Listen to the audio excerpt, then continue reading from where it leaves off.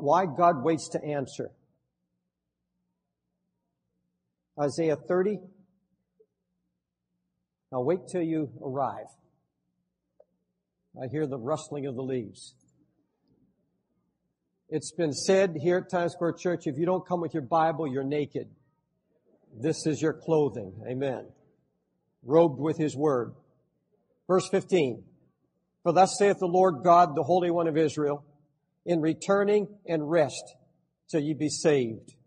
In quietness and confidence shall be your strength, and you would not.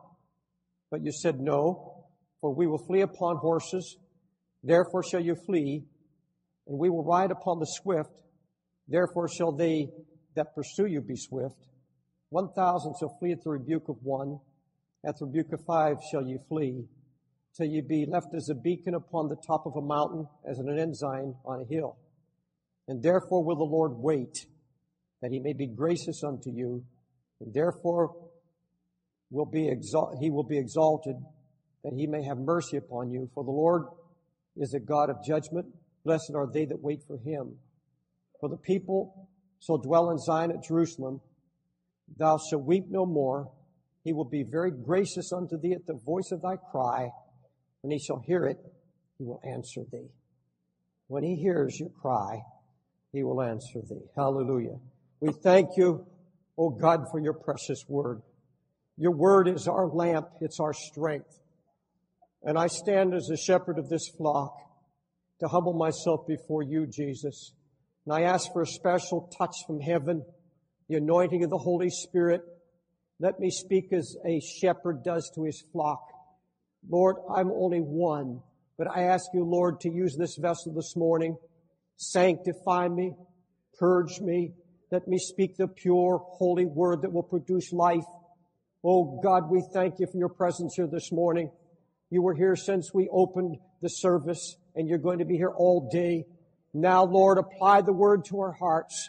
Holy Spirit, bring forth unction. Bring forth an anointing. Let the word heal us this morning. Let the word strengthen us. Let the word reprove us and rebuke us if it must, only to heal us, that you may be gracious unto us.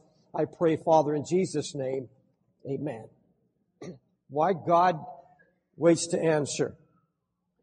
Now, I've read to you from Isaiah chapter 30. Don't turn there, but it goes back to chapter 29. This is during the reign of Hezekiah in Jerusalem and Judea. The prophet Isaiah is contemporary at this time, along with the prophet Micah. These were the two prophets that spoke during these times. If you want to know how the times were during this period that we're discussing this morning, you read the whole book of Micah, and you get the picture of how Jerusalem and Judah are under judgment at this time. And Isaiah is sent by the Spirit of God to Jerusalem and to the inhabitants there and God's people. And he's got a two-pronged message. First of all, he warns of a horrible warfare that was coming. And second, there was a promise of God's deliverance if they would simply trust and obey. The prophet Isaiah stands before God's people in Jerusalem, and he gives an awesome prophecy. He said, you're going to be going through a great test of faith, and this is all in the 29th chapter, and I'm paraphrasing. He said, there's looming before you a great test of faith. You're going to wake up one day, he said, and look out over the walls of Jerusalem. You're going to see the Assyrian army surrounding you. And he said, within 1 year, it's going to happen. You see, God always warns His people. He always warns us. And the prophet Isaiah tearfully is standing before the people, and they're really being judged at this time for an apostasy. In the city of God, the place of His anointing, where His fire fell on the altar, was going to come under an attack. They would be besieged. And there's going to be such a besiegement that there would be towers raised against them, where there would be bridges made so that they could go from their towers right to the top of the wall. They're going to be battering rams, battering the walls night and day to try to tear down the walls of security. These battering rams were going to be an attempt to crush every protecting wall. They were going to go through the bread of adversity, the water of affliction, They said, the prophet said, your trial is going to become so heavy. You're going to be humbled to the very dust. You're going to lay prostrate. And the only strength you're going to have left when this battle is over is just a bare whisper. You're just going to be able to whisper. All your strength is going to be gone. Now, folks, this sounds very familiar to me. It sounds like the same kind of warning the Holy Spirit has given to us in the New Testament. It's a warning that we, as God's people in the last days, are going to go through spiritual warfare. That the devil's going to come. You wake up one day and you're surrounded by enemies. You wake up one day and you find yourself in a battle for your life. You find the devil coming with his battering rams and his towers and bangs and he hits, and everything out of hell comes against you. And there are people sitting among us here this morning in the balcony, main floor, around me, surrounding me, and you don't know who they are. I don't know. Only the Holy Ghost does. He's the mind reader. And He knows exactly what you are going through this morning. He knew that all week, and He prepared a message for many of you.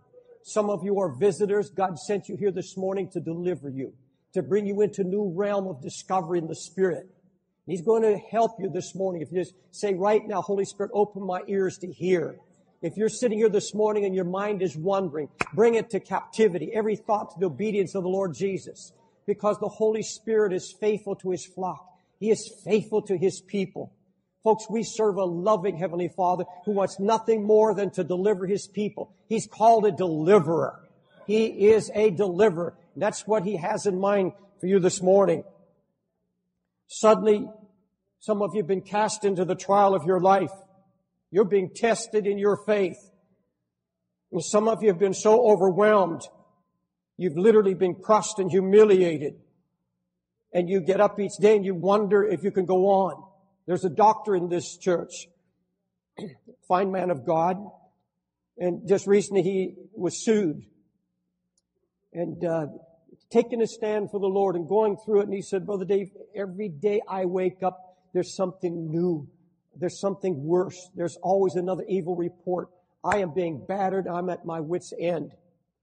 I got a letter, we receive thousands of letters from our mailing list that our messages are sent all over the United States and around the world. And this week, a letter came to me from a sister in the Midwest, and she said, Dear Brother David, I attend a Holy Ghost-filled church. I've grown more in the past 2 years than in all my past life.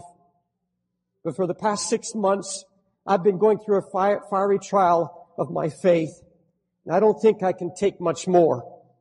Why does everything have to be so hard? I have met the devil face to face. And it seems like he hits me in some different way every day. Every day there's another evil report. He's been robbing me financially. He's trying to discourage me so I'll quit. I've become so weary. It shows on my face and now in my attitude. Every day just brings more pressure. Why can't things settle down for a while? I bind Satan. I praise the Lord all times, but it seems to be to no avail. I know the Word is true. I'm listening all day to godly tapes, but I can hardly make it through the day anymore. I'm so tired trying to be strong. I'm at my wit's end, and I really don't know what's happening. And we get letters like that from all over the world. People going through the test of their life. The prophet Isaiah sees this message from the Lord. He hears the voice of the Lord. And he said, even though I warned you of what's going through, even though I have warned you, I'm telling you that God, if you'll trust Him, is going to bring you through miraculously. God is going to deliver you. You're going to be surrounded by armies. You're going to have battering rams battering at your walls. You're going to go through such a test that's going to bring you finally prostrate on your face in the dust where you can only whisper. But I'm telling you now, you don't have to do anything about it. You're going to just trust the Lord and He's going to carry you through. And one day, in His time, every enemy will be gone. And it'll be just like a bad dream that passes away.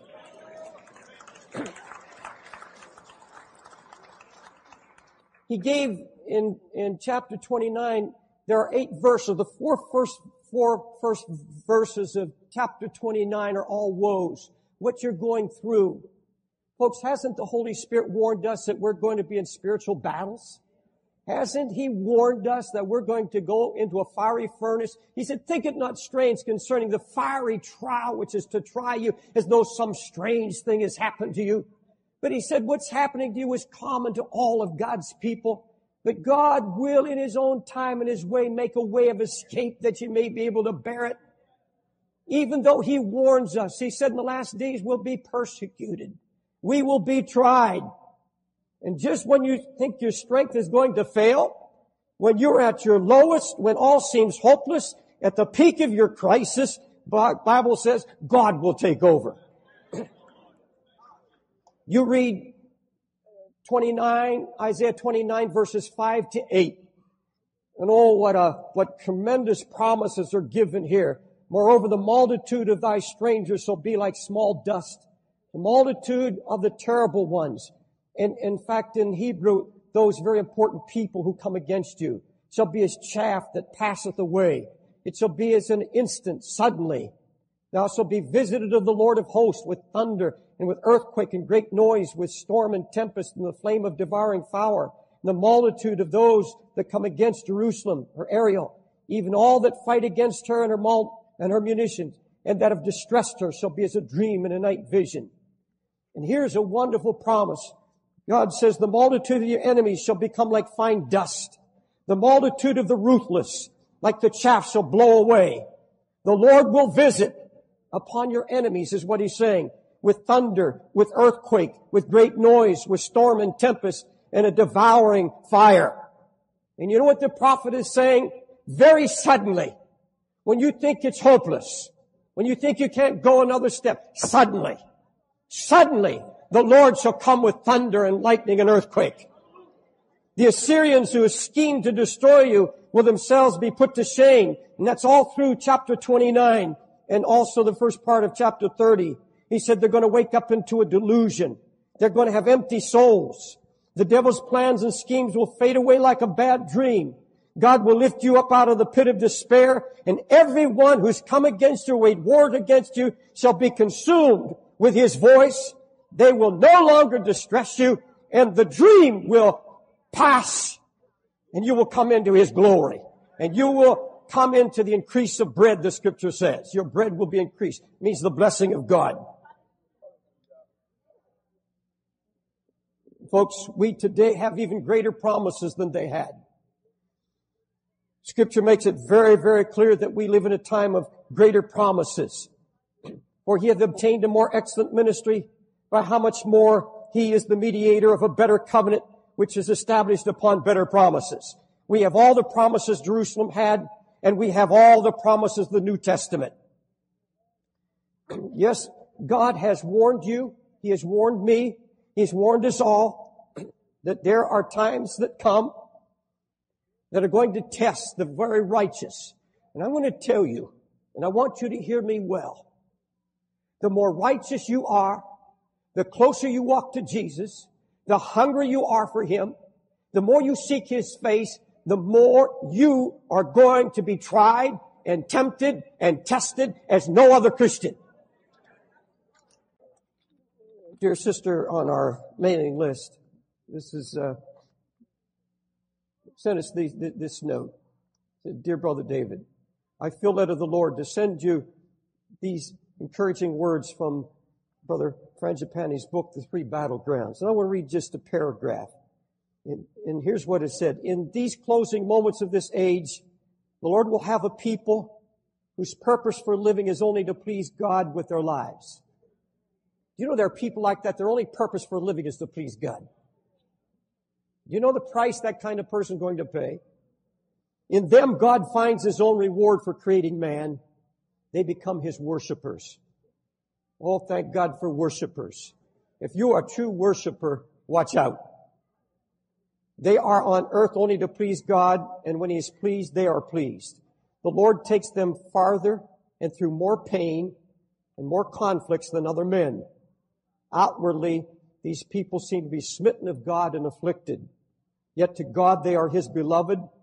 When they are crushed like the petals of a flower, they exude worship, the fragrance of which is so beautiful and rare that angels weep in quiet at their surrender. One would think that God would protect these who worship. He would guard them in such a way that they would not be marred or broken. Instead, they are marred and broken more than any other men. Indeed, the Lord seems pleased to crush them, putting them to grief.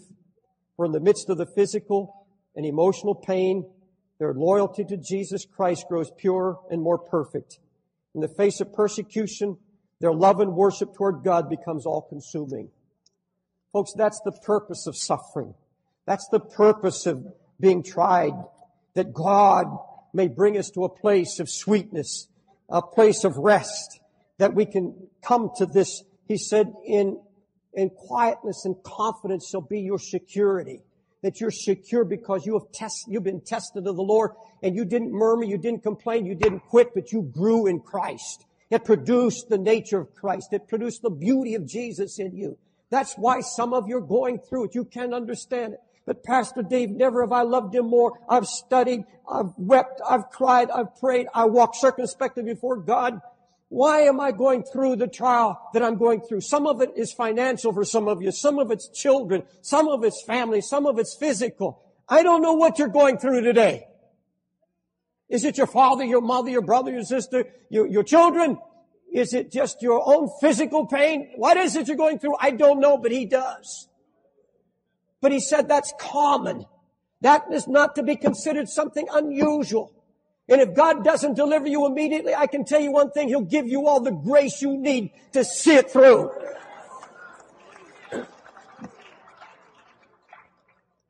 There was a persistent woman who cried night and day for justice and a vengeance. She kept coming to the judge. And the judge said, because she bothers me, I'll answer. But the Lord Jesus Himself, and shall not God avenge or protect His own elect, which cry unto Him night and day, though He bear along with them. I tell you, and this is Jesus speaking, Jesus, I tell you that He will avenge them speedily. Nevertheless, when the Son of Man cometh, shall He find faith on the earth. God said, make sure you understand that the Lord will fight your battles. The Lord will do it. Now, beloved, Jesus was the fulfillment given to all the prophets of the promise. You read about the promise all through the Old Testament. That was Jesus. That was the Messiah coming. It was given to all the prophets. I want you to go to Luke, please, the first chapter of Luke. I need something to give you great encouragement. It's one of my favorite passages of Scripture. Luke 1, beginning to read verse 68. You should read this every week or every time you're downcast. Luke, first chapter.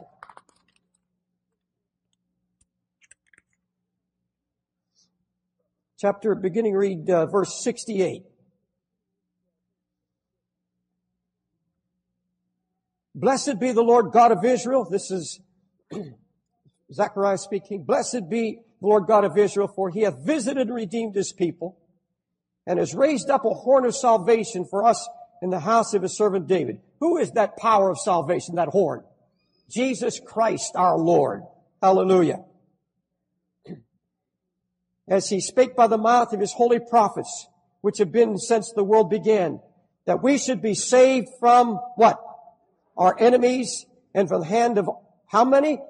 All that hate us, to perform the mercy promised to our fathers, and to remember His holy covenant, the oath which He sware to our father Abraham, that He would grant unto us that we being, what? Delivered out of the hand of our enemies, might serve Him without fear, in holiness and righteousness before Him. How long? All the days of our life without fear. All the days of our life, God dealing with your enemies in your household, your enemies on the job, your enemies on the street, demonic powers, principalities and powers of darkness, whatever it may be that comes against you, the Lord says, I will deliver you from all your enemies so that you live out all your days in peace and rest in the Lord.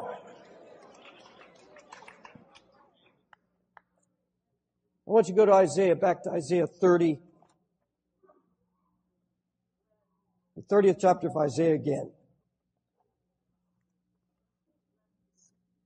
You see, God comes to Jerusalem with these wonderful promises. He said, if you'll call on me, I'll hear you. You'll hear a voice behind you saying, this is the way, walk in it when you turn to the right or to the left. He said, if you'll simply call on me, I will hear you and I will answer you. And he said, I will deliver you and I'll handle all your enemies. But the scripture makes it clear that that Jerusalem and Judah did not listen to the prophet, did not listen to the word of God. And the scripture says they panicked and they did not consult the Lord, but they had their own committee meetings. They met in private and they said, who sees it? God doesn't see it. And they counseled among themselves and they did not call on the name of the Lord. They didn't seek the guidance of the Holy Spirit, but they turned to the arm of the flesh. They got on swift horses and sent ambassadors to Egypt. They went to Zoar and to Hanes. And they sent their ambassadors on swift horses. And they turned to the arm of the flesh. Look at chapter 30, verse 15, if you will, please. Woe unto them that seek deep to hide their counsel from the Lord, and their works are in the dark. And they say, who seeth us, and who knoweth us? Chapter 30, that's chapter 29, 13. I want you to go to chapter 30, verse 15 again. This is chapter 30, verse 15. For thus saith the Lord God, the Holy One of Israel, in returning and rest shall ye be saved. In quietness and confidence shall be your strength, and you would not. Now, folks, look at me, please. This is the prophet Isaiah standing before the people. He said the Assyrians are coming within a year. And he said, all you have to do is stand still and see the salvation of the Lord. All you do is cry out to the Lord and He will come and deliver you. And while they're gathered around you, while all this turmoil is around you, you're going to have your mind at rest and peace. And that's going to be your strength. That's going to see you through if you'll just take my word. But he said you would not. You would not listen to that. You wouldn't take it. They panicked. And they said, no, we want to see action. The Lord works too slow. Oh, isn't that just the way we are? God has made us great and precious promises whereby we're made partakers of His divine nature. You know the hardest thing it is for a Christian or a child of God to do is to stand still and see the salvation of the Lord. We want something to happen. So we get on our swift horses just like Israel and we run down to Egypt. Egypt is flesh. Egypt is man-made methods. You see, the Bible says that the Holy Ghost is our comforter. And rather than accept that and rest in that, we run to our friends. We get on the telephone. We look for some human comforter. Who do you run to in your brattle? Who do you go to? Who hears your ear? Do you run to the Lord or do you immediately pick up your phone? You say, I've got a good friend. This friend will help me out. The Bible says Jesus is our healer. And rather than rest on that, we run to our doctors, we run to our hospitals, we run to our experts. We really don't trust the Lord. You and I know that. When we are in battle, when we're in trouble, we run to some counselor, we have Christians now that just go to the Christian bookstore. Look at all the people lined up on the how-to books. How to find happiness, how to solve your loneliness problem. There must be 10,000 books on how to overcome loneliness, written by lonely people who don't know what they're talking about. They're trying to solve their own problems.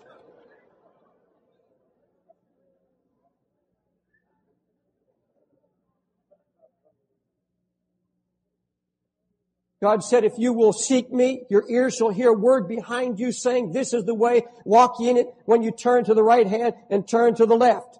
All God said, Israel, or Judah, Jerusalem, Judah, will you just lean on me? Folks, I'm telling you, we don't do that. Somehow this has to get into your heart. I've stood in this platform, in this pulpit, this past year especially. I've been looking back over the messages I've preached and the notes.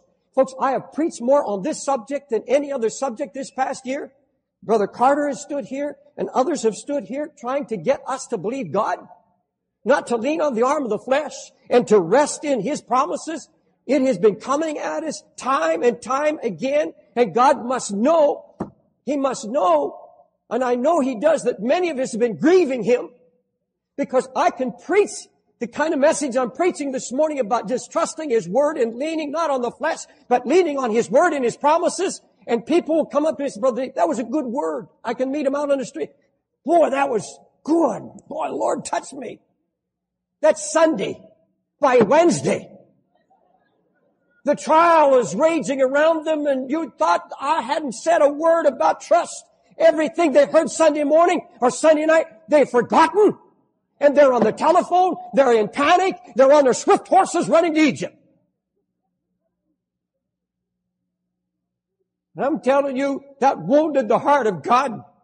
God was wounded, He's grieved, because rather than being in a secret closet pouring out their hearts, they're down sitting in the council rooms with the Egyptians who were heathen, worshiping idols, and they're pouring out their heart to these Egyptian lords. These very Egyptian lords that God once wounded and destroyed. The posterity of these people, and here they are with their seed sitting down in these council rooms saying, "Look, the Assyrians are coming against us. We're going to be in the battle of our life. We are weak. We can't stand it. We will pay any price if you come and protect us." How does the heart of God feel when His own children, having all these promises, turn away from Him and run on swift horses to the camp of the Egyptians, and they're unburdening and unbosoning themselves to these men? And God said, "It's a shame." He said, "They can't help you." And the prophet is incredulous. He can't believe their blindness. He said, you've lost your discernment. Woe to the rebellious children that go down to Egypt and have not asked at my mouth. And they go to strengthen themselves in the strength of Pharaoh and to trust in the shadow of Egypt. And the prophet comes along and he said, "You know why you don't hear the word of God? For the Lord's poured out upon you a spirit of deep sleep, and He's closed your eyes." You so many times every battle has been a test. He's tested you and tested you, failed and you failed and you failed. And here they are at an ultimate test. Folks, I want to tell you something. If you've never heard anything ever preached in this pulpit before, listen now. Listen to a pastor who's learning. I'm sorry I had to wait till I'm this age, in my 60s, to learn some of these lessons. But you can preach this gospel all your life. You can talk about faith. You can preach it. You can preach about trusting the Lord. But I want to tell you, it only comes through trials. It only comes through tests. And I wish I had learned in some of the former tests that I wouldn't have to be tested so severely at this time in my ministry and my age, that I would have to go through such severe testing till I finally learned this lesson to just step back and trust God and call on His name and let Him take care of everything. I have learned in a time of slander and abuse to stand still and see the salvation of God, not try to defend myself or the house of God. I used to be a fighter. There was a time 10 years ago, before I came to New York, you ever touched me? You came near me. You'll pick yourself up off the street. Bless God, I'm a prophet. I didn't say that, but I felt it. You touch me and you're dead.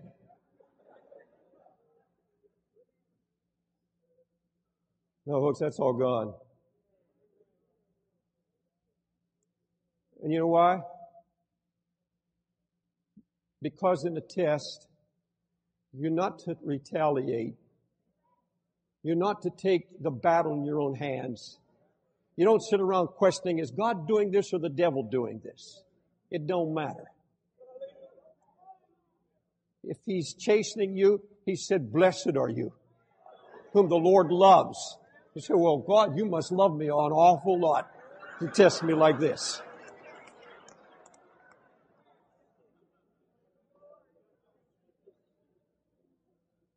But some of you are not there yet. You're still fighting. Somebody talks about you on the job, start a rumor, you go start another one.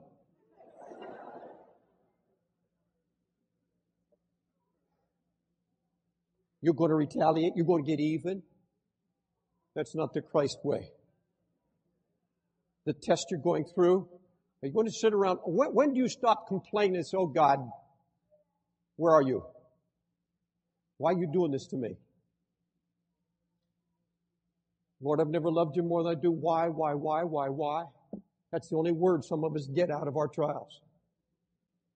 And the hardest thing to do, and I'm telling you this, and it's the only way, is to rest and stand still and say, God, teach me the lessons I want to learn. Open my mind. Open my heart. There's so much that He wants to teach us. You say, well, Brother Dave, I've been walking with God for 30 years. Well, folks, I've been walking with God longer than that. And as a pastor, I'm still learning. You're going to learn too. Forget how long you've been walking with God.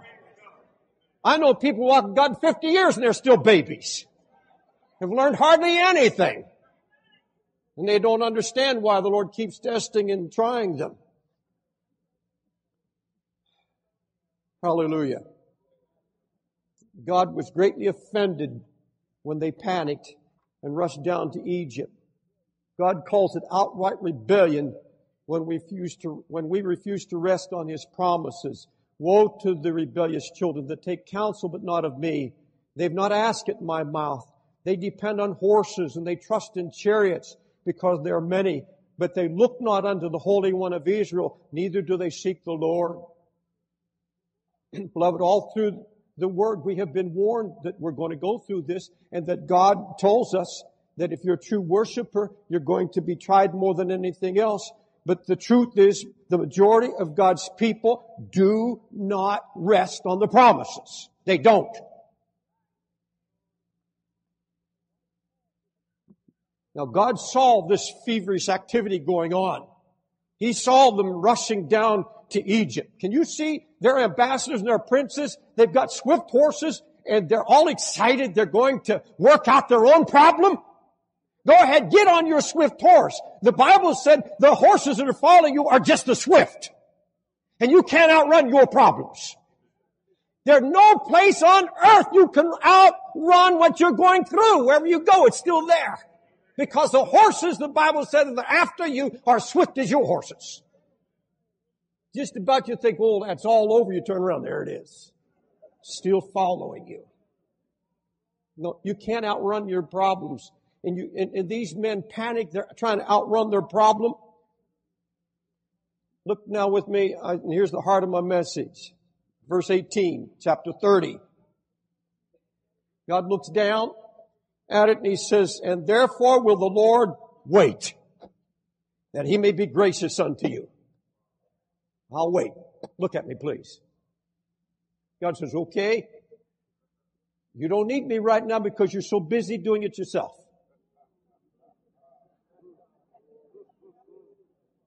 I'm just going to wait. I want to be gracious. I want to hear you. I'm ready.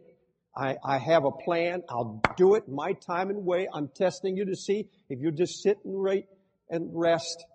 Get off your horse. But He said, and this is the reason why God has not answered many of you, because you're still so busy trying to work it out, figure it out. And Lord said, okay, I'm going to wait till you exhaust all your human effort. I'm going to wait until you completely are exhausted and say, well, to whom shall I go? That's where He wants you.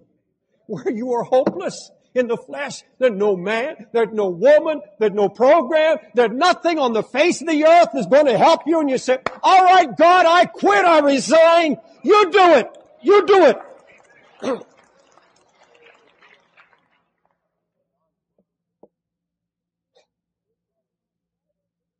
David said, I cried unto the Lord with my voice, and my voice unto the Lord did I make my supplication. I poured out my sorrow before Him. I showed before Him my trouble. When my spirit was overwhelmed within me, then Thou knewest my path.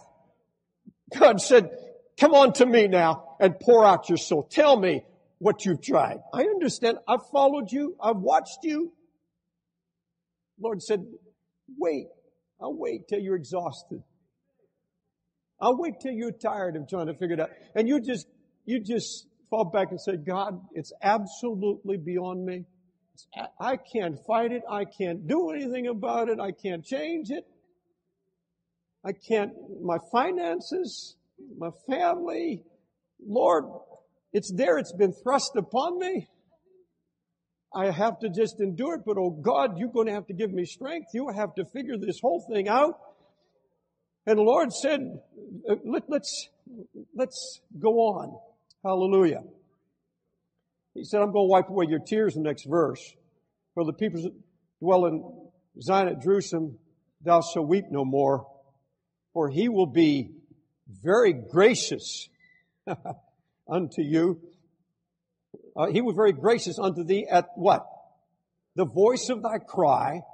And when he shall hear it, he will answer thee. First message, it was the second message I heard Pastor Carter preach. When a cry becomes a prayer, is that it? And that's when I got on my car phone and called him to come down here and preach, which led to his being here. And I know he preaches this, and I know how diligent I preach it. But folks, somehow, by the Holy Spirit, it has to find its mark today and change us as a people. God cannot build a strong church on people who are not convinced that God is on their side, that God sees and knows all, and that He alone, by faith, to those who call and cry to His name. Folks, I don't do anything anymore. Anything that comes my way, you know where I go? I don't get on a phone. I don't call Pastor Carter. I don't call any pastor anywhere on the face of the earth. I don't even sit down and talk over with my wife. I love her, but I don't take my problems to her. My wife, I love her. She can't touch that space in me. She can't help me there. She can't heal me. We can encourage one another, but it doesn't touch that spot. And so I go into my study and I shut the door. Or I go out, get in my car and go to Pennsylvania and go up on a mountain, and I'll spend 3 or 4 hours just walking and crying my heart out. I unburden my whole soul. I tell Him everything. I weep, I cry, and I say, God, you said, and I use this very verse, you said, when I cry, you'll hear me and you'll deliver me. And I'll tell you, when I come out of that secret closet, or when I come away from that walk with God, there's something inside of me that can settle on this in quietness, and confidence is your strength. There is strength that comes. God reassures you. Then you're not looking to the arm of flesh. You don't have to call anybody. You don't have to talk it over with anybody. That doesn't mean you're a law to yourself or that you're just a loner. But then when you come out, you're talking faith. You're talking God's on the throne. You're not trying to figure anything out.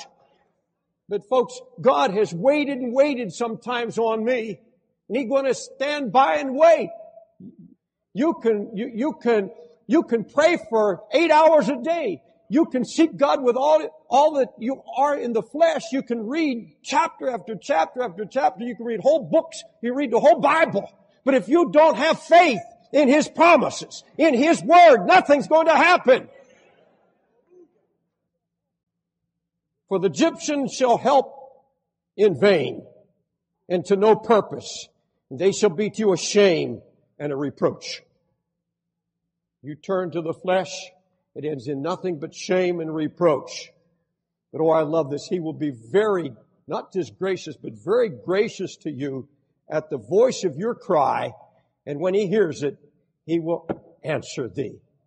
All right, before I close, now go to chapter 30, verse 20 and 21. The Lord give you the bread of adversity and the water of affliction. How many of you are going through that right now? Bread of affliction, water of trouble? Where's your hand? Am I preaching to myself? I said, how many of you are being tested and tried? Raise your hand. Quit hiding. Well, there's still some of you hiding. I'll tell you what, if this doesn't apply to you today, get the tape. By Wednesday it will.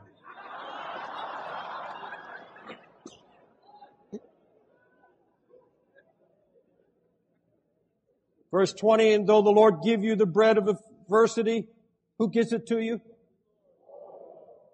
The bread of adversity, the water of affliction. Yet shall not thy teachers be removed into a corner any more, but then I shall see thy teachers. And folks, you know what this is? This is revelation. This is, who is our teacher? The Holy Spirit. These are revelations of the Holy Spirit. Won't be hidden to you anymore because you're trusting in the Lord. They're going to be revelations of the Holy Spirit. The Holy Spirit's going to guide you now. He's going to lead you through. He's going to tell you how and what to do. Sometimes you just say, stand still, don't do anything, and then He will give you direction. There'll be a revelation of who God is, who Jesus is, and you'll be standing there, but you won't be standing still. You'll be learning. There'll be a process of learning. Your teacher will not be hidden anymore. Nothing will be hidden from your eyes. You'll be learning. Verse 21. And thine ears shall hear word behind thee saying, this is the way, walk ye in it, when you turn to the right hand and when you turn to the left. He said, I'm going to make your path clear to you. You're going to know and understand. And folks, I don't have time. You go through the rest of the chapter and it's all about how God's going to bless you and prosper you in the Spirit of Christ, in the glory of God, how He's going to lead you and give you the bread of increase. Hallelujah. He's on the throne. He's not going to fail. Some of you need a baptism of faith this morning. You need to quit figuring things out. Some of you haven't slept good for a long time. God wants to give you a Holy Ghost sleeping pill today. That you can go to bed tonight and rest and say, Lord, you take it from here. Will you stand, please?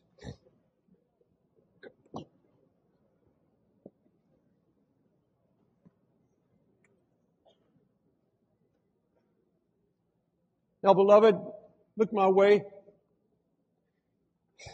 I've been in the ministry long enough to understand that God doesn't speak like this unless He has reason. He knows what He's doing. The Holy Ghost knows what He's doing. If I'm convinced of anything, it's that. And He's trying to accomplish something in your heart. First of all, I want you to know if you're going to seek God with all your heart, you've got today to settle this matter. You're going to be tempted. You're going to be tried. You're going to be tested. You're going to be persecuted. How many understand that now? The closer you get to God, the more fierce it can get. I tell you what, though, the Lord won't keep you in that condition. He comes to deliver. But do you understand now the reason why He waits to answer? He's waiting for you to quit figuring it out. He wants you to quit running around trying to solve your own problem. He wants you to just give Him simple childlike faith and say, Jesus, everything I'm in right now is beyond me. And I know some of you need strength. It's not that you doubt the Lord. It's not that you have any intention of ever leaving or wounding Him. But in the flesh, you're weak. Some of you only been saved a year or two, maybe. And you don't understand. It may be that everything's going well, but something inside. The enemy comes at your faith. He comes at you. He comes at your family. He comes with worry. He comes with fear. And those are the battering rams of the enemy. Fear, guilt, condemnation, and so many things. He just batters and batters and batters. What are you going to do? Are you going to panic? Or are you going to stand on His word? He said, I'll make a way of escape. I will. I'll keep you from falling, and I'll present you faultless before His throne with exceeding joy.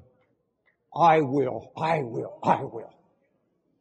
And that's what faith rests on. Oh God, you do it. I'm telling you, I stand here now because He's brought me out. He has delivered. He brought me into His banqueting house, and His banner over me is love. Hallelujah. God wants to bring everybody in this church this morning out of your pit of despair. He wants you to walk out of here with a song in your heart, joy in your step, having committed everything to Him, casting all your care upon Him because He cares for you. I want, first of all, the first invitation up the balcony here on the main floor, those first that are going through a severe attack. You'd have to say, I'm like the children of Israel. The enemy has surrounded me. The battering rams are on me. And I have just been tried and tested as never before in my life. I'm really going through it, Pastor Dave. I want you to get out of your seat first. Balcony, go to either side of the stairs and come down any aisle. I want to pray that God this morning give you a great victory, that He'll lift this burden from your heart today. If you're backslidden, if you're not right with Jesus, come and follow these that are coming. Say, I need to come back to my first love for Jesus. Maybe you've never been right with God. Come and make it right now. God will deliver you. Please move close. And move in close because there'll be a lot of people coming. All right? Hallelujah. Hallelujah.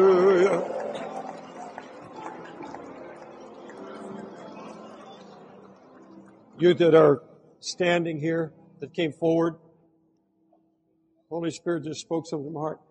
I don't think we realize how serious and how what a storm some of you are going through. I'm going to ask a question I feel led the Holy Spirit to ask. And this is not to be showy or anything else, but to show how serious it is for some of you. How many of you have gone through it so badly lately? The enemy's even whispered to your heart, there's no purpose in living. You might as well take your life. Raise your hand, please. Raise it high. That's what I thought. That's why the Holy Spirit laid it in my heart. Have you been coming here for how long? 9 months? God's going to give you a great deliverance this morning that'll never come again.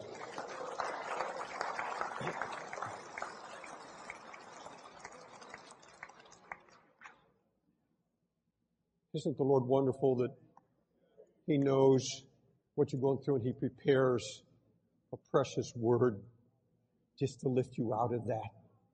And it reminds you how much He cares. Huh? Isn't that wonderful?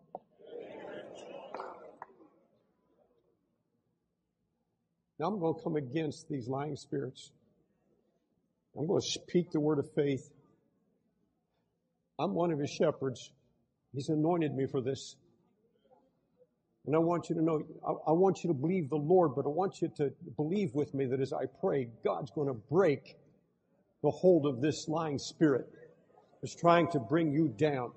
The devil only holds you through lies. Once the lie is broken, once it's exposed, he has no power, he has no authority.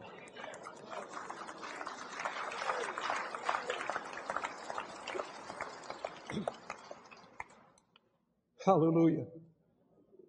I want you to just lift both hands. You don't have to way up. That's, Lord, I surrender. Father, in Jesus' name, I come against every principality and power of darkness. I'm asking you, Father, to bind and rebuke every lying spirit that has come against the children of God, and those who have been cold and backslidden, those who are going through trials and temptations. You're the great deliverer, and I speak the word of faith right now that you break these chains. Every demon power, you're commanded to depart in Jesus' name and go your way into the abyss. Go your way. Break these chains, Father, by your Holy Spirit. Break these chains. Break the power of these lies. As we begin to praise you, come now, Holy Ghost.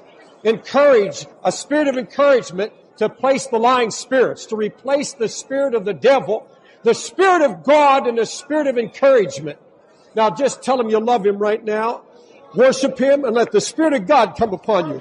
Holy Spirit, fall upon this church because we trust in the living Word of God.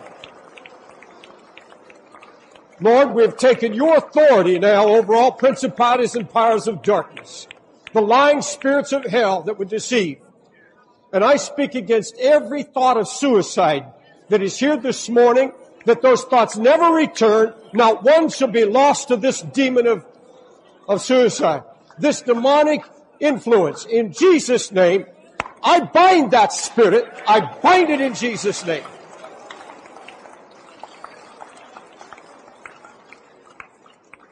And that spirit, I'll read one verse to put a foundation for my message, and we'll go from there.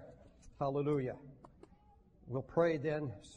Go to Leviticus, the 27th chapter, verse 32. Here's where our first introduction is to passing under the rod. And beloved, we're all going to pass under His rod today, this morning. We're going to pass under His rod. You have your Bibles, choir? Yes, good. Everyone. Wonderful. Verse 32, and concerning the tithe of the herd or of the flock, even of whatsoever passeth under the rod, the tenth shall be holy unto the Lord. All right, hear it again. And concerning the tithe of the herd or of the flock, even of whatsoever passeth under the rod, the tenth shall be holy unto the Lord. Holy Spirit, I ask you to come upon me with might and power and authority. I have nothing of myself, but through Jesus Christ and the power of the Holy Ghost, the word shall go forth, unadulterated, pure, and holy. Sanctify me, Jesus. Purge me. I take your authority over every demon power, every principality and power of darkness, because nothing shall hinder the word of God from going forth today. Nothing. God, let us have ears to hear, eyes to see, and hearts that are open to hear the living word of God. In Jesus' name, I pray, amen. All right, I've introduced to you now a Holy Ghost concept called the tithing rod. All the flock of a sheep, if someone was going to tithe his flock, and all flocks, all herds had to be tithed, they would take the herd into the sheepcote, and there'd be a narrow door, and there would be a tenth sacrificed unto the Lord, given unto the Lord. The tenth was tapped and given to the Levites. It was a holy, there was a rod that the Levite had, a long rod, and he dipped it in vermilion, that's red paint, or ochre, and every tenth was tapped with that red paint and belonged unto the Lord. In fact, the rabbinate describes it like this. When a man was to give the tithe of his sheep or calves to God, he was to shut up the whole flock in one fold, in which there was one narrow door capable of letting out one sheep at a time. The owner stood by the door with a rod in his hand, the end of which was dipped in vermilion or red ochre. When the 10th one came, he touched it with the red color, and it was received as the legitimate tithe. He was not to see whether it was strong, weak, or anything else. Even if it was a weak one, it would pass through, and God would touch it, belong unto the Lord. Now, I want you to go to Ezekiel 20, and you're going to see prophetically how this is prophesied to happen in every generation, especially the last day. Ezekiel, the 20th chapter. Ezekiel 20. Folks, we're going to go through a lot of scripture, so bear with us. Ezekiel 20. You might want to write these scriptures down as you go. I hope you have a pen. Ezekiel, the 20th chapter.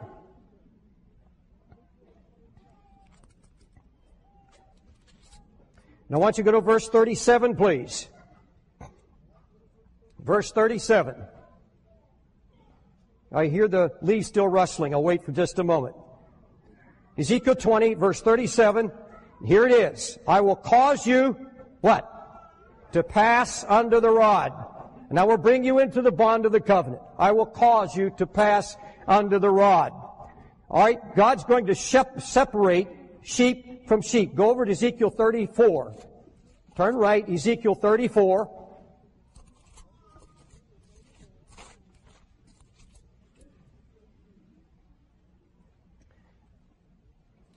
Let's begin verse 22. Let's go with verse 20. Ezekiel 34, verse 20. Therefore, thus saith the Lord God unto them, Behold, I, even I, will judge between the fat cattle, between the lean cattle, because you've thrust with the side and with shoulder, and pushed all the diseased with your horns, till you've scattered them abroad. Verse 22. Therefore will I save my flock, and they shall be no more prey, and I will judge between cattle and cattle. How many see that? I will judge between cattle and cattle. Now, folks, something is awesome and terrific, terrifying is happening here in what I've read to you now. He's judging between sheep and sheep. I want you to know before I go any further that many Christians are not going to heaven. Those who call themselves Christian, many who believe they are sheep, are not going to be saved. They are not going to have the red touch of God's mark. They're not going to be tapped. Only a remnant, the Bible says, only a remnant. Of every generation, only a remnant has come through. And this is very important to understand. And the Lord now says, I'm going to gather my people. Now remember, there's a final judgment day when we all stand before God. But He said before then, judgment will begin in the house of God. There's a judgment that begins before the final judgment, and that judgment is already underway, beginning in the house of God and among the ministry and then all over the body of Jesus Christ. And that is happening now. He said He's going to gather His sheep into a valley of decision. Now, folks, many have believed that the valley of decision is whether or not you or I am going to decide to follow Jesus. That's not what the valley of decision is about at all. The valley of decision is the decision He's going to make, who is going to be tapped, who passing under the rod is going to get the mark. The valley of decision is His decision, it's not ours. It's those whose hearts are perfect toward Him, those that He sees and He says, that's mine, tap, put the mark on, that is mine. That sheep belongs to me. That sheep is going to green pastures. And we'll talk about where it goes. Multitudes, multitudes in the valley of decision. Joel 3:14 and 16. For the day of the Lord is near in the valley of decision. The sun and the moon will grow dark, the stars will lose their brightness, and the Lord will roar out of Zion. And that's exactly, He said He's coming, and Yahweh will judge. Yahweh is Jehovah.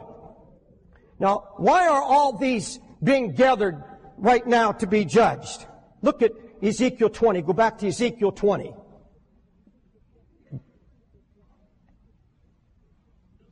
I want you to read verse 33. Begin with verse 33 now. And here's the picture. Get this picture in your mind, please. As I live, saith the Lord God, surely with a mighty hand and with a stretched out arm and with fury poured out will I rule over you. I will bring you out from the people, will gather you, the countries wherein you are scattered with a mighty hand, with a stretched out arm, and with fury poured out. And I will bring you into the wilderness of the people. And there will I plead with you face to face. Like as I pleaded with your fathers in the wilderness of the land of Egypt. And so I will plead with you, saith the Lord. And I will there cause you to pass under the rod. And I will bring you into the bond of the covenant. Look at me, please. God says in the last day, and this is Jeremiah saw it, Isaiah saw it, Ezekiel saw it, all the prophets saw a gathering of God's people before the final judgment, where the Lord would decide who were His. And some would be cast into a situation that will be described as we go on a little further here today. Now, of course, the day is coming we all must appear before the judgment seat of Christ. There's a great gathering. Every one of us must appear before God in Zion, according to Psalms 84:7. But Christ is gathering His church right now in the wilderness of judgment. He's going to undertake a one-on-one, face-to-face judgment. He said, I shall judge you face-to-face, Ezekiel 20:35. As I entered into judgment with your fathers in the wilderness of the land of Egypt, so I will enter into judgment with you, declares the Lord God. And I'm telling you that that judgment has already begun. For it is time for judgment to begin with the household of God. And if it begins with us first, what will be the outcome of those who do not obey the gospel? The judgment first in the house of God.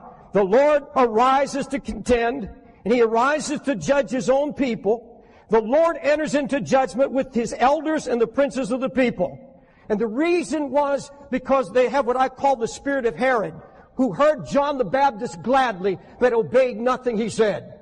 And the Lord says there are going to be many in the last days who come and love to hear the prophets. They love to hear the watchman warn. They love to hear the sound of powerful preaching. They love it in their hearts, but they go out and disobey, and it never changes their lives. God is now contending with His household because nothing seems to move many of His children anymore. The trumpets are sounding of the prophets. The watchmen are crying out their warnings. The end of all things is at hand, and yet the majority of God's people are still at ease. They're not hearing the Word of God. And God says, I've had enough and I'm going to bring my people into judgment. I'm going to bring them and I'm going to search their hearts. And He's now contending with His household. Why don't you go left to Ezekiel 7. Ezekiel 7.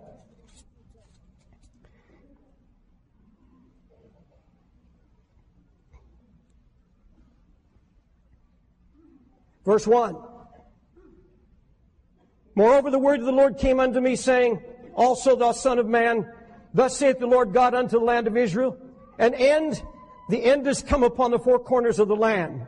Now is the end come upon thee, and I will send mine anger upon thee, and will judge thee according to thy ways, and will recompense upon thee all thine abominations. And my eyes shall not spare thee, neither will I have pity, but I will recompense thy ways upon thee, and thy abominations shall be in the midst of thee. You shall know that I am the Lord God. Look at verse 14.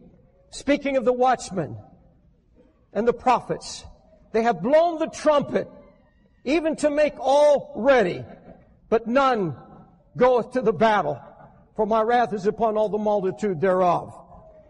Folks, look around you. What do you hear? What are you hearing in your spirit? As one who says, I'm a child of God. What are you hearing? Are you hearing the trumpets? Are you hearing what the prophets are saying? Are you seeing what's happening to the nation and the world? Wars and rumors of wars all over. Yugoslavia's gone. Russia's torn apart. Ethnic wars all over the face of the earth. Are you hearing the sound of the trumpet? The watchman is warned. I've stood in this pulpit now for 7 years as a watchman. I've heard people say there's no prophetic message from this pulpit. There's been an everlasting prophetic message from this pulpit. There's a prophetic message going out to your heart this very moment. You've been listening to the watchmen. The watchmen are warning. They're sending letters. They're sending messages. They're on radio. They're everywhere, warning that the end has come. Judgment is at the door. Our nation is collapsing right under our noses. Why are people sitting in front of their television sets laughing? Why are people no more awake? Why are people still lazy and not seeking the face of God? Do you hear the sound of the trumpet? I hear it in my heart. I've heard it and I'll never stop hearing it. God help us when we quit hearing the sound of the trumpet. He said the trumpets are blaring, but people are not going out to the battle. Why aren't Christians forsaking their idols? I want you to go to Ezekiel 8.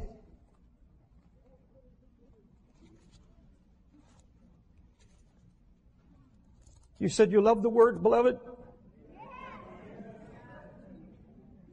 Verse 17.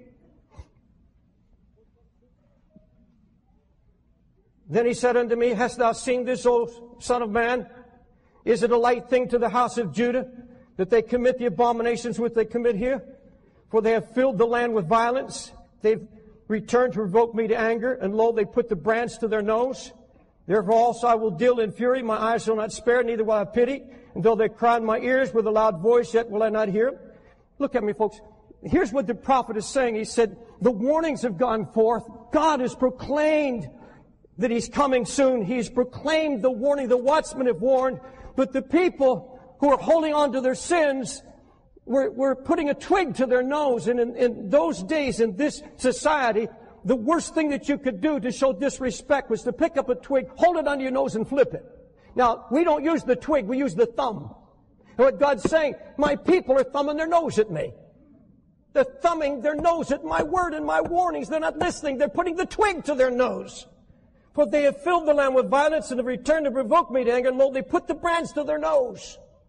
They put the branch to their nose. Now, none of us believe that we're like that. None of us believe. But folks, when you hear the word and don't obey the word and just let it slouch off and go your own way, it's putting a thumb to your nose at God. That's what the scripture says. You're thumbing your nose at me.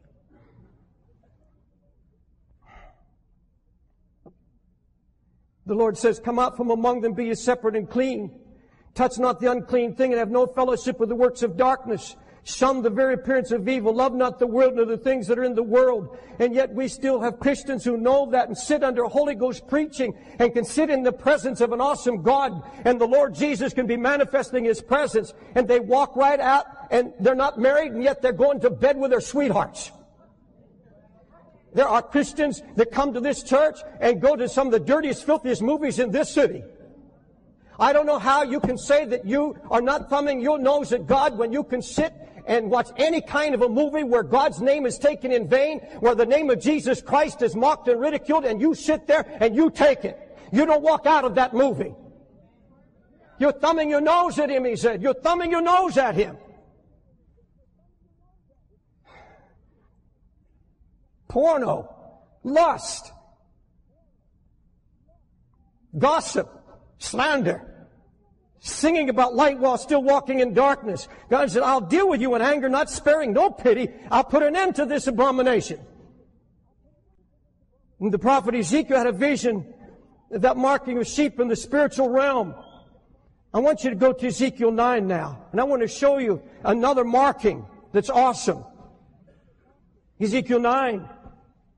He cried also in my ears with a loud voice, saying, cause them that have charge over the city to draw near, even every man with his destroying weapon in his hand. And behold, 6 men came from the way of the higher gate, which lieth toward the north, and every man with a slaughter weapon in his hand. Now look this, folks, there's 6 angels there, and they have slaughtering weapons in their hands.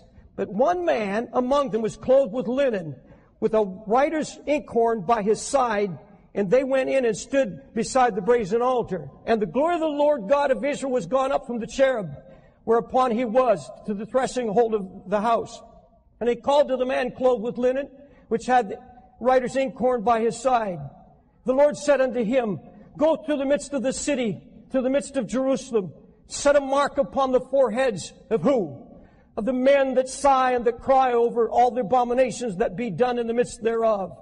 And to the others he said in my hearing, go ye after him through the city and smite. Let not your eyes spare, neither have ye pity. Slay utterly old and young, both maids and little children and women. But come not near any man upon whom is the mark. And begin at my sanctuary. Then they begin at the ancient men which were before the house. Folks, look at me, please. That never happened literally, will never happen literally ever. This is a spiritual picture. The prophet Ezekiel was seeing down the corridors of time to our very day. And there are 6 men, 6 angels are going forth because God is judging His people now. He's marking those who belong to Him. He said, I want you to go through the city. The city is the city of God. That's us, the New Jerusalem, those who claim to be washed in the blood of the Lamb. And the Lord is saying, go through this people. Go among them and find those whose hearts are sighing and crying over the sins in this house. The sins of the world, the sins of God's people, the sins of their own heart. Go put a mark on their forehead because they are mine. And so the angel of the Lord goes through the whole place and he puts a mark on the foreheads of those that belong to him, who sigh and cry over the abominations. First of all, the abomination of their own hearts. Folks, I have never been able to preach against sin in this pulpit till I've examined my own heart before God. And there has to be in every one of us an examining of our hearts. There has to be an openness to the Lord. Because, beloved, He's coming to mark those who sigh and cry.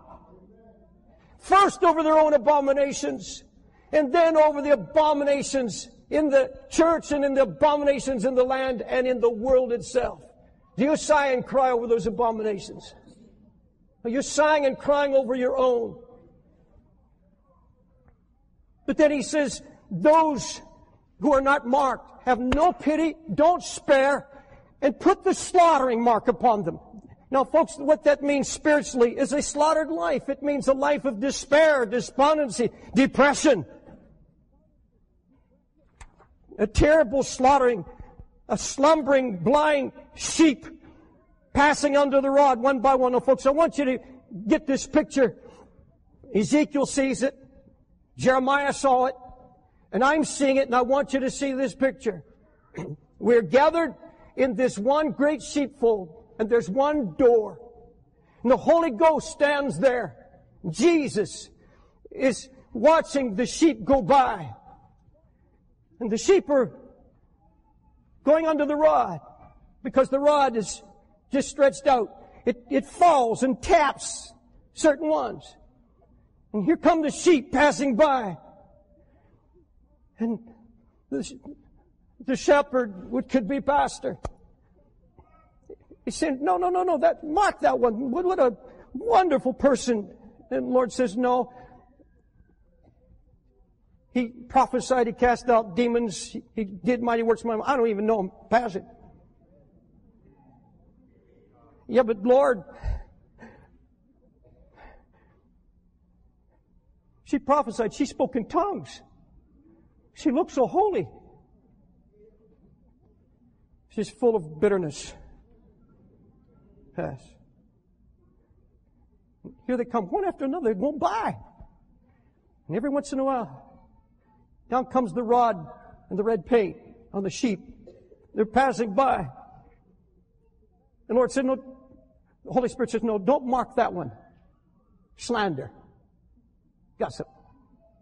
Never will change. Move.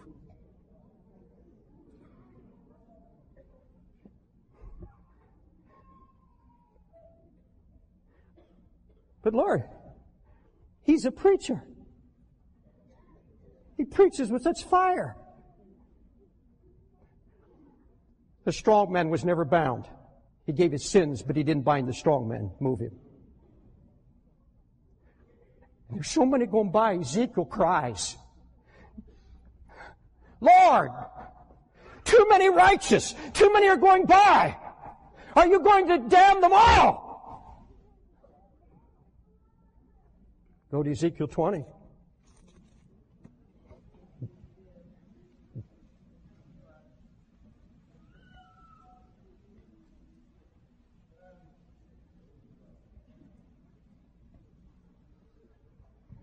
Verse 37.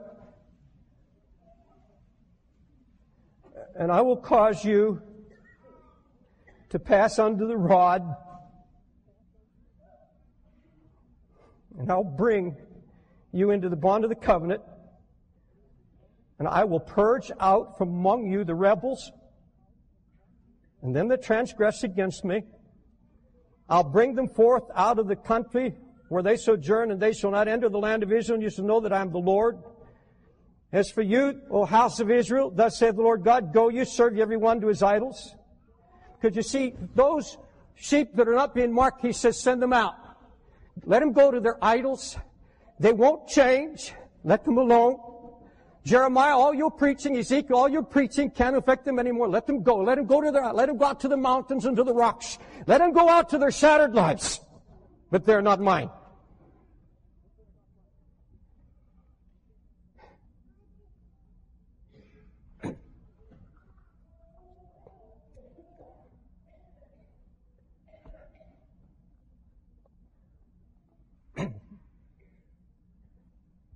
Go, you serve every one his idols, and hereafter also, if ye will hearken unto me, but pollute ye my holy name no more with your gifts and with your idols. I want you to go to Ezekiel 9.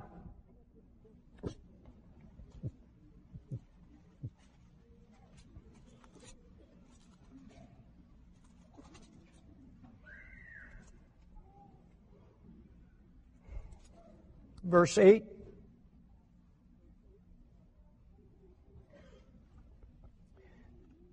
Let's start with verse 6.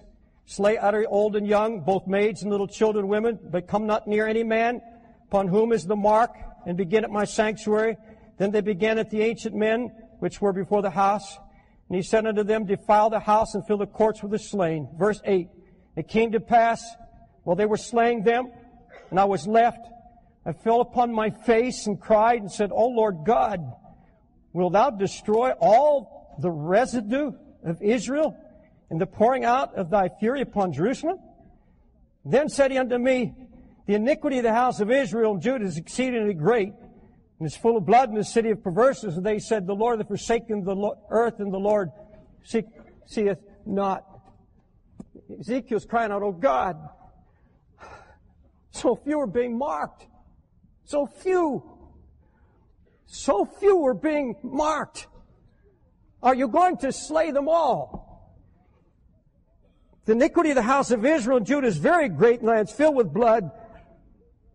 And the Lord commanded the marking angel to begin in the sanctuary.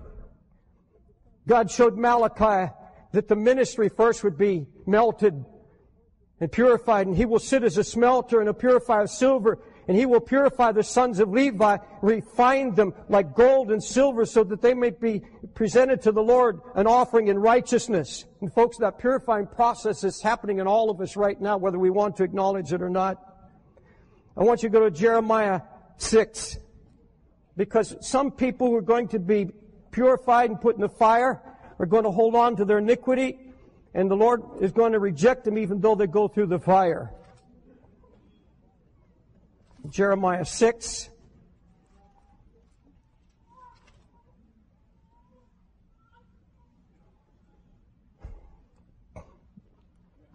And folks, I want you to get this picture clear in your mind, if you will please. Beginning verse 27, Jeremiah 6. I've set thee for a tower and a fortress among my people, that thou mayest know and to try them. The Lord said, I'm going to test my people.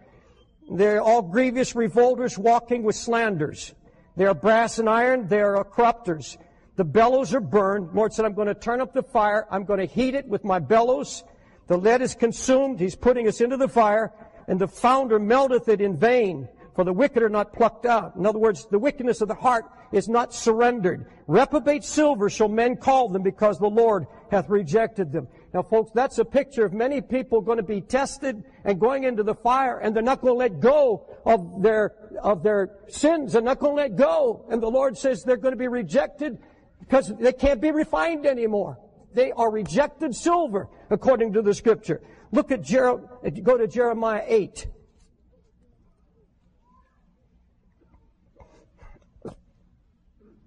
Verse 5 and 6. Why then is this people of Jerusalem backslidden back by a perpetual backsliding? They hold fast deceit, they refuse to return. I hearkened and heard, but they spake not aright. No man repented him of his wickedness, saying, what have I done? Everyone turned to his course as the horse rushes to the battle.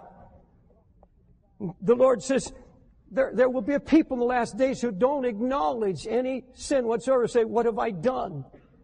God help me. God help all of us to acknowledge our sins before the Lord before we pass under the rod. And folks, the Bible talks about a dread release, that they're going to be some. I know people don't like to hear this, but you know He said not everyone who says, Lord, Lord, is going to enter the kingdom of God. And that there's going to be a blindness, there's going to be a deception fall upon many, many Christians. God help us. I've got to get this through to your spirit somehow. I want you to go to Ezekiel 20 again. Back to Ezekiel 20.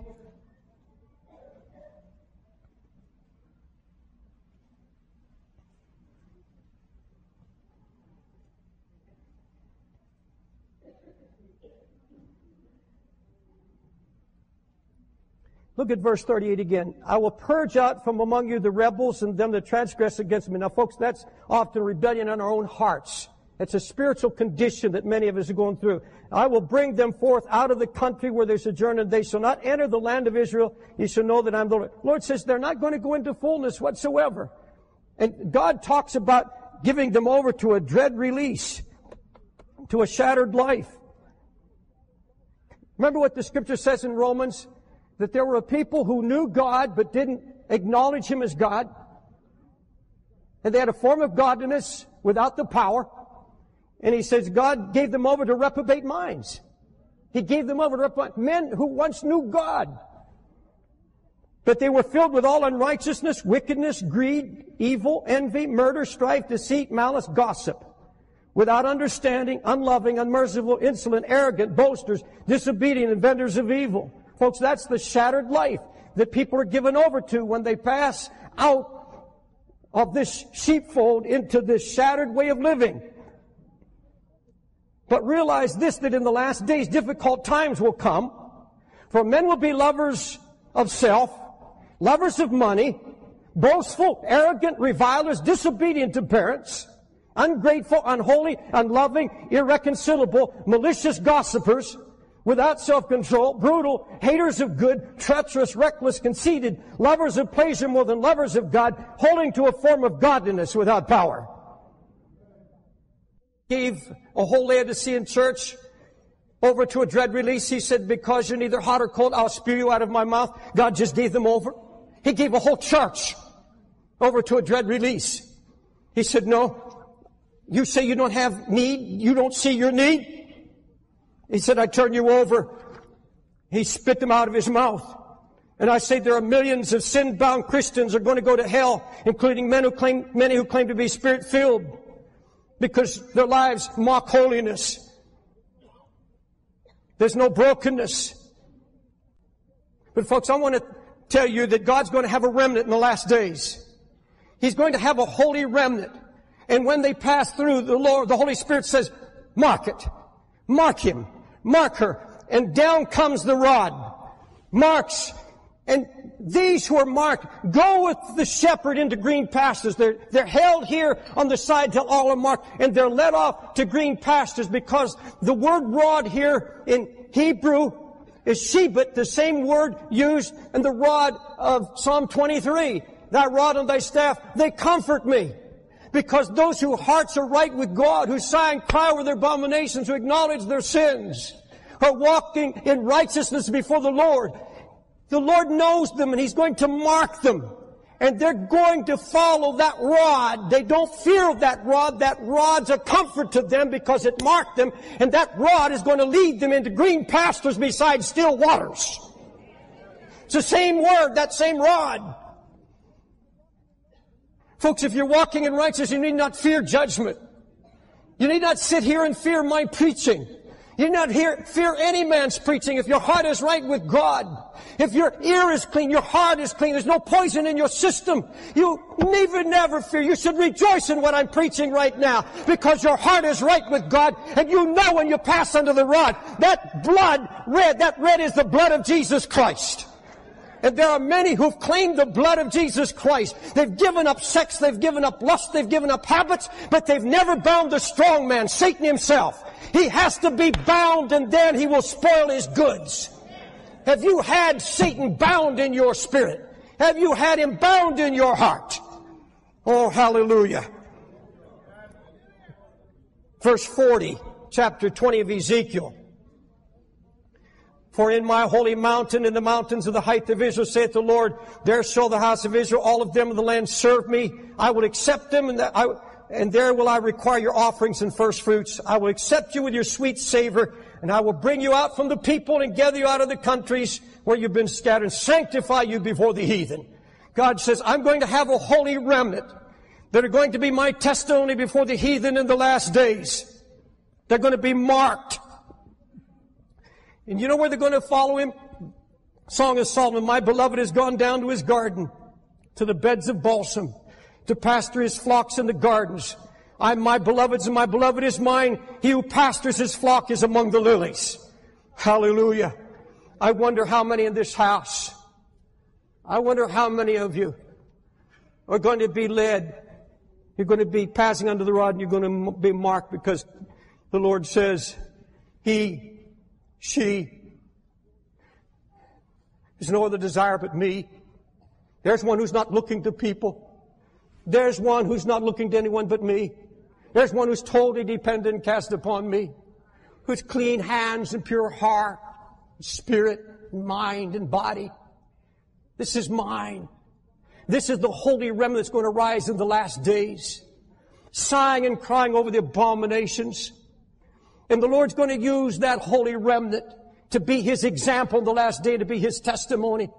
Folks, I don't know about you, but I don't have time for any of the foolishness anymore, because I want His mark on my forehead. I want to be marked by that precious Lamb. I want the Holy Spirit to bring that rod down on my back. I want that mark on my neck. Ezekiel 20:43. And here's the real testimony. Folks, here's whether you can tell whether or not you've received the mark. And these shall, verse 42 first. Ye shall know that I am the Lord when I shall bring you into land, into the country which I lifted up my hand to give to your fathers. There shall ye remember your ways and all your doings wherein you have defiled. You shall loathe yourself in your own sight for all your evils that you've committed. Folks, that's repentance. That's total repentance. You look at your life and say, oh God, point out anything that's unlike you and loathe it. You make all your wrongs right, and you don't walk among the people as if you're some holy, righteous person. You go among the people in your own weakness, because that's when His strength is made perfect. And you loathe yourself. You loathe your sins. And you live in that loathing. Oh God, by your grace alone, you saved me. By your grace alone. I'm no better than anybody else. I'm no better than the worst sinner in this city, except by the blood of the Lamb, and because my heart has been made to reach out to you, oh God.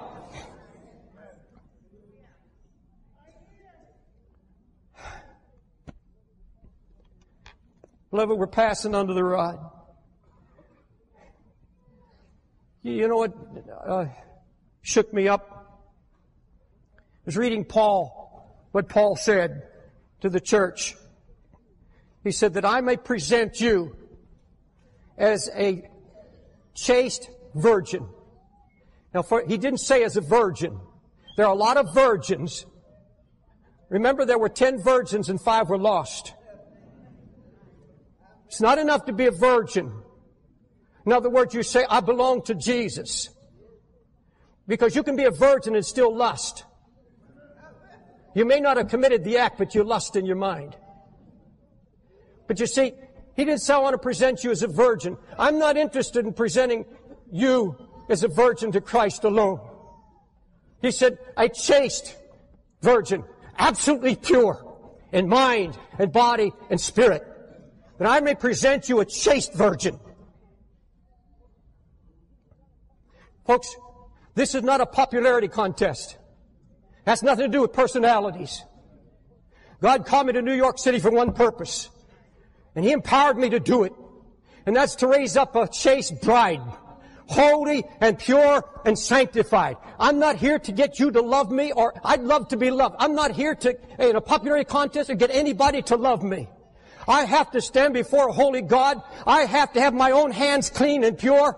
I'll stand against slander. I'll stand against anything, but I will not let anything hinder me from my call to present you as a chaste virgin before a holy God. You have to stand before Christ. I'll suffer anything. I'll go through anything, but I'm going to stand before you on the judgment. I have to be there as a shepherd. And if this is your church and you belong here, I'm a shepherd.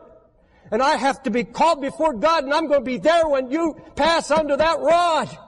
And many of you I'd like to see touched. I'd say, God, no, please don't let that go. Don't let her go. Don't let him go. Please, Lord, that's my friend. That's my loved one. Don't let it happen. And I can't stop it. I can only go up to the point where you pass. And you and I are going to pass under a rod. Say what you will about me. I will stand here between you and hell.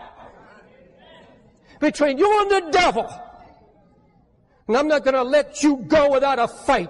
And you're going to know when you stand before God. There were shepherds in this pulpit who fought every demon in hell for you, who fought against all the principalities and powers and gave you the truth and prophesied to you and gave you the holy word of God and stood before you and hell itself and said, stop.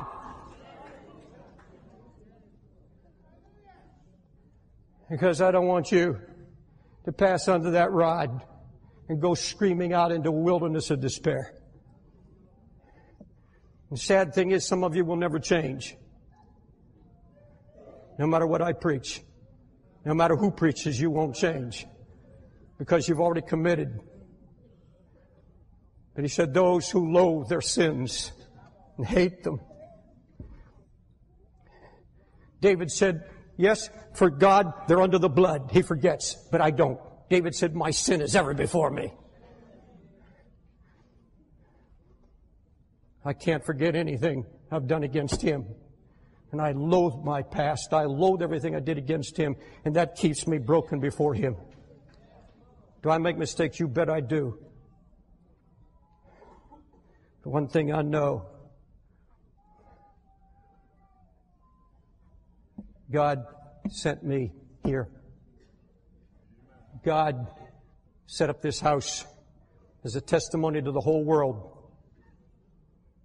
that in the last days There will be a godly, pure, and holy people who live in Babylon, who live in one of the worst cities in the world and have clean hands and a pure heart. Hallelujah. And walk in repentance. Hallelujah. Hallelujah. Bless you, Jesus. Do you need to repent? Balcony? Main floor?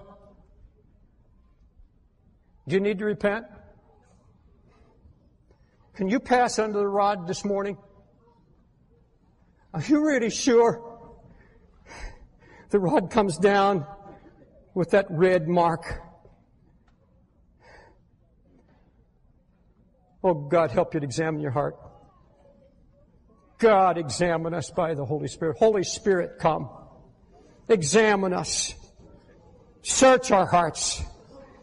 Oh, God, don't let us say, what have I done? Don't let us say, I've done nothing. Let us say, oh, God, I loathe myself in your presence.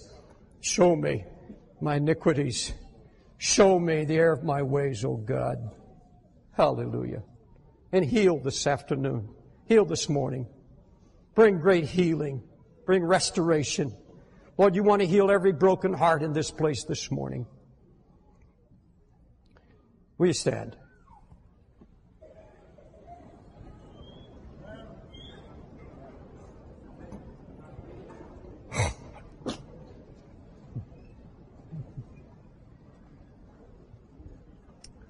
Hallelujah. Hallelujah. I'm going to open the altars. If you need repentance, come on. Just get out of your seat. Balcony, go to either stairs on the other side and just come. And when you come up here, just pour your heart out. Say, Jesus, help me. Oh, God, cleanse me. Purge me. Sanctify me. I repent. Lord, I repent. If you have sinned, if you sinned against God or your brother,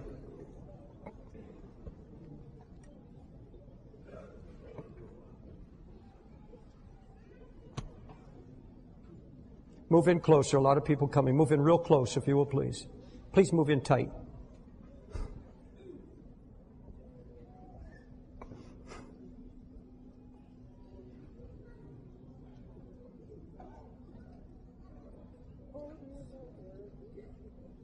Hallelujah. Hallelujah. Lord, pass us under your rod and mark us. Put a mark on our foreheads, Lord. Put a mark on our neck.